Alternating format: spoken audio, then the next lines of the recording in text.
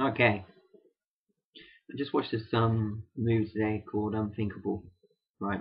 With Samuel L. Jackson, and it's very, very bloody good.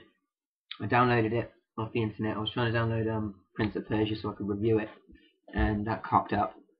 And I saw this other thing on the same website called Unthinkable with Samuel L. Jackson. And basically, the plot of it, the synopsis, if you will, was basically where you got 3 nuclear bombs all across America, and you got Samuel L. Jackson as like this, what would you call it, interrogator, right? And I thought, okay, yeah, B movie, sweet. And I saw it, and this thing was fucking epic. It was very good, very, very good. Like the ending, it stays with you for a long time. I mean, it sucker punches you at the ending. I mean, I haven't seen an ending and a story as good as this film since I'm thinking probably Mist. The Mist. You know, this thing's gonna stay with me for a long time. I mean, it was bloody good. And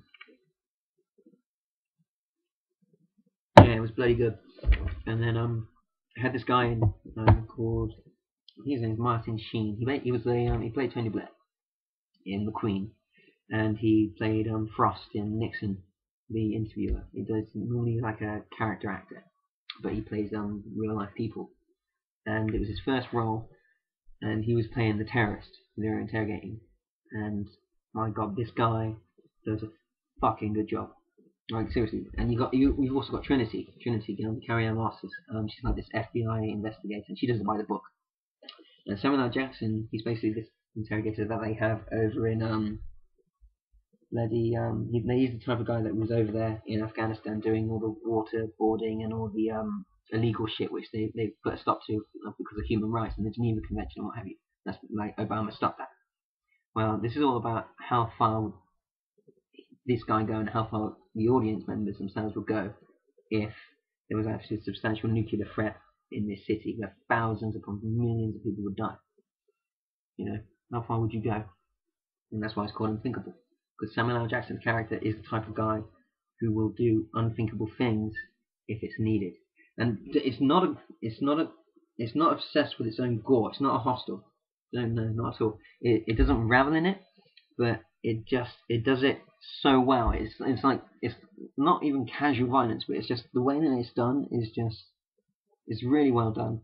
I mean, you've got to watch this thing because it doesn't actually take either side. I mean, the fact of the matter is that Martin Sheen's character in this as a terrorist, you think that he's just your average Al Qaeda scumbag asshole, you know. And then when he gives his first list of demands, you actually like, what the fuck? Like, it's completely unexpected what he asked for. And as a consequence of that, like the whole is like a massive role reversal. Like you think, okay, maybe this guy does actually have a point with what he's trying to do, you know. And then you question Samuel L. Jackson's role in it, like. And it's so well done. And the ending, my God, it's crazy. This film, you need to watch this film. And then right after how the sucker punch of the ending, right? I actually think, okay, yeah, you know what? I'll go to watch this. I'll go to my missus and watch it at the cinema.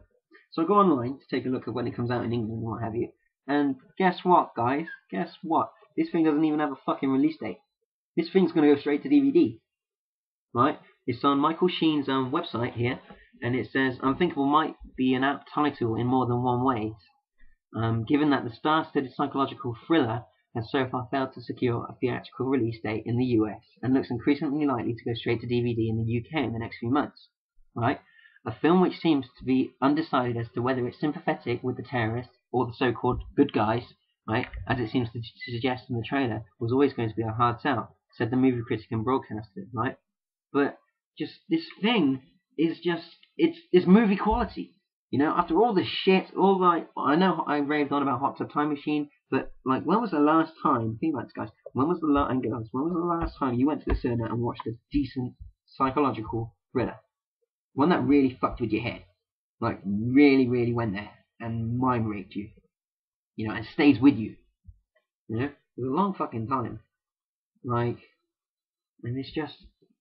It's inconceivable to me is how you can get chick flicks like Remember Me, what's this other one, Kite, Letters to Jessica, fucking Shrek 50 and whatever, and you have a solid cast with Samuel L. Jackson, Carrie Ann Moss, and fucking Michael Sheen. This guy, when you see him in this guy can act, you know. And Samuel L. Jackson character, my God, Samuel L. Jackson hasn't been in a good film like this in a long time, you know, like a long fucking time.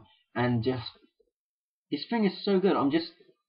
You need to watch it. Like it, if you like The Mist and you like a good psychological thriller, and you don't get all, you're willing to listen to the other side of the debate on the war of terror, right? Not that I support Al Qaeda and that they're all a bunch of good guys or fucking half-wits or what have you. No. I'm talking about the moral values. Like you see things and then you question yourself, okay, because it's like how can a suicide bomber do all these things? And then when you watch this thing, it really hits home.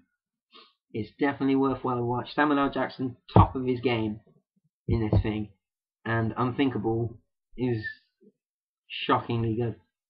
So check it out. My Prince of Persia review will be coming up, and to be honest, just fuck that shit. Anyway, Bay out, and every one of us is expendable. See you there, guys and girls.